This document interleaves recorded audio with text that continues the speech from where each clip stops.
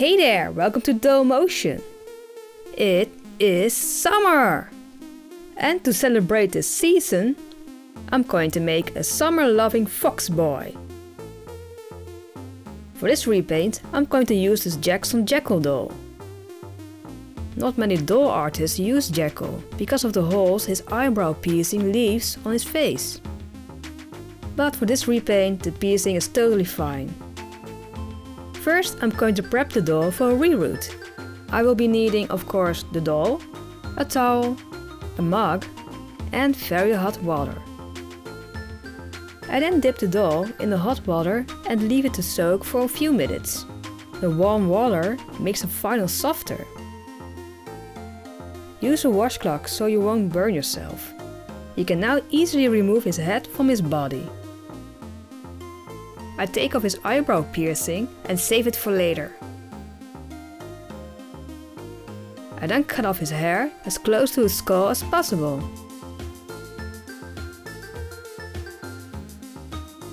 You can now remove his hair from the inside with tweezers. Great, now we have haired his head. Take nail polish remover with acetone and remove all his factory paint. Give them warm soapy wash after. He's going to be a fox, so his ear is going to be on top of his head. So you won't need these ears. I make some extra holes so I can cover it up with a reroute. Oh, he has a big gap in his head. This can be a problem with rerouting. So I just simply seal it close. Time for the reroute. I will be using this summer lemon blonde Saran hair. To make a rerouting tool, you can use a drill chuck or a scalpel without a blade, as long as it can hold a needle tightly. Take a needle with a wide eye and cut it cross on an angle.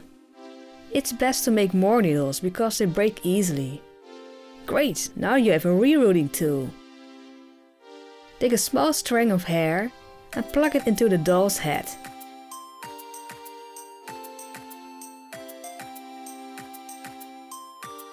This will take a while, so yeah.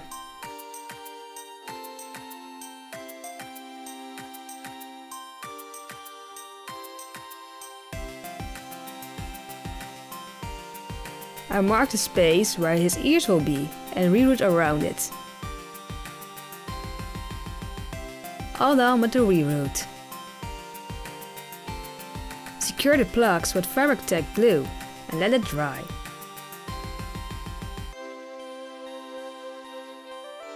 After that, we can style the hair with boiling water. For more information, check my King's Day and How to Clean Your Dolls video. Cutting off some hair.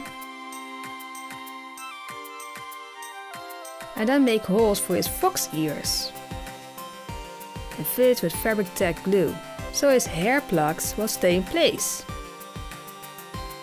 I don't have any orange ink, so I made some with yellow and red. I then color his hair around his ears and part. Yeah, it kinda looks creepy right now, but it will look better, I promise. I already took the effort to sand down his body. Now he's fully ready for the beach. Time to give him a tail. Mark where you want the holes to be. I then use a lino cutter set to make 2 small holes. I then slide aluminum wire through the holes and bend them together.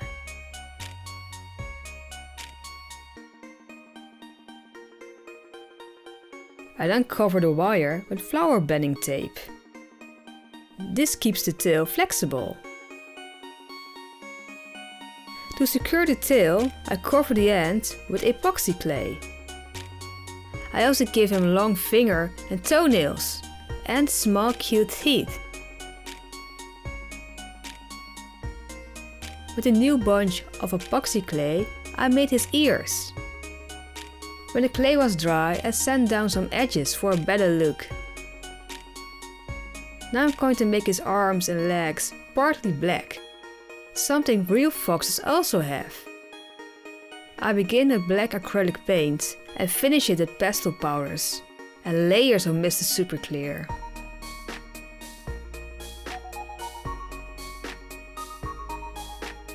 To make him more foxy, I'm going to give him a fluffy tail and ears. There's no better way to make this than out of yarn. With clear drying glue, I attach yarn webs to his wire one by one to get a big fluffy tail.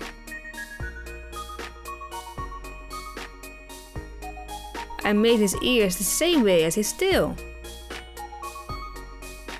To attach the ears to his head, I mixed a 2-part epoxy glue and attached the ears. Believe me, these ears will never come off. I then prep the doll and spray the doll's face with 2 coats of Umbro varnish. Let's finally begin the face-up. I start the face-up by painting his chin and mouth white with acrylic paint. Also a cute touch, real foxes have. And it kinda looks like he has a beard. After another spray, I begin sketching his face with pencils.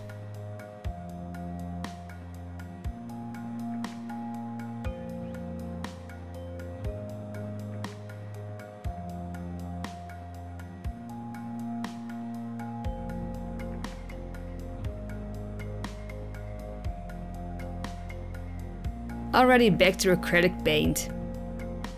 With different shades of green, I try to make a gradient in his eyes. I'm going to give him a little bit of an anime style.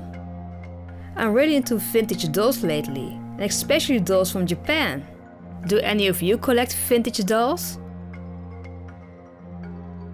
Not forgetting the lower waterline, it really gives an eye more life.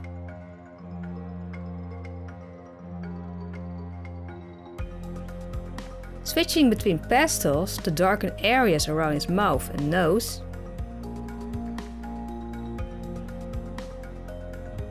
That white dot for shine in his eye.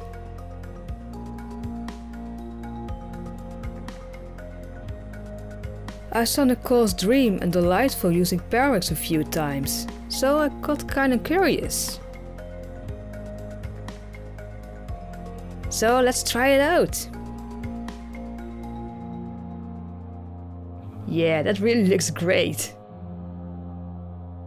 To finish the face up, I darken some parts around his eyes and spray the doll with 2 coats of Mr.Super clear.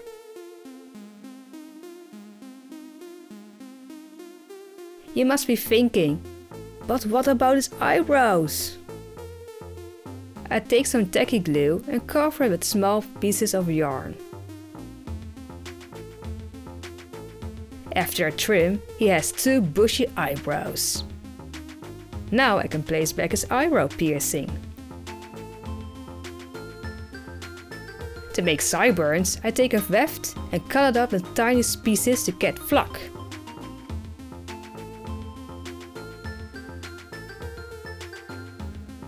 Using some tacky glue, I cover it with the flock.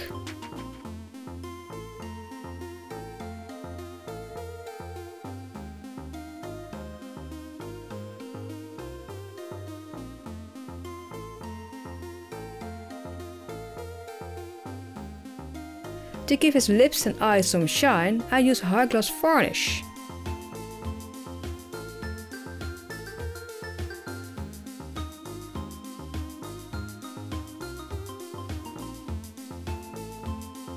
For his outfits, I made him some cut-off jeans with space in the back for his tail. His shirt was simple, made with Velcro in the back and simple painted detail on the front. Look, it's a small palm tree. When I think of the summer, I think of festivals. I see many guys having an armful of festival bracelets. So this Foxx is also getting an arm like that. By covering ribbons with glue on a freezer bag, the ribbons will be easily cut and won't unravel.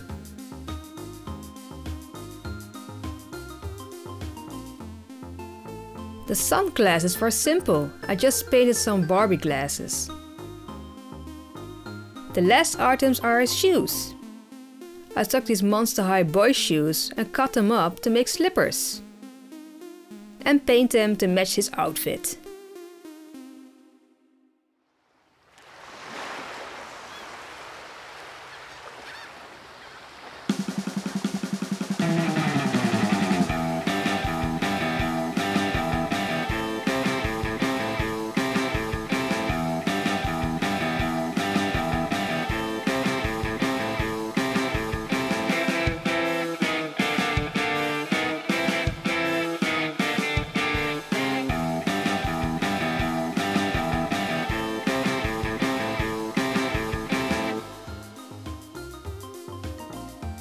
I really think this Foxx boy has a summer vibe going on. The plan is to make a doll for every coming season. So fall will be next. If you like this video, give it a thumbs up and share it with a friend. Don't want to miss the next video? Subscribe to the channel. Have a nice summer and I'll see you in the next video. Bye!